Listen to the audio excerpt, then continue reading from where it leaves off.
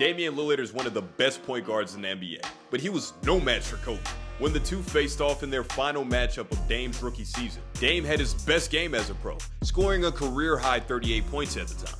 And it could have been more if Kobe didn't lock him up in the fourth. While the Lakers won the game and Kobe dropped 47, Kobe knew he was the real deal. He didn't look like a rookie tonight. You had to find an answer for him. He did late, but what'd you think about his game?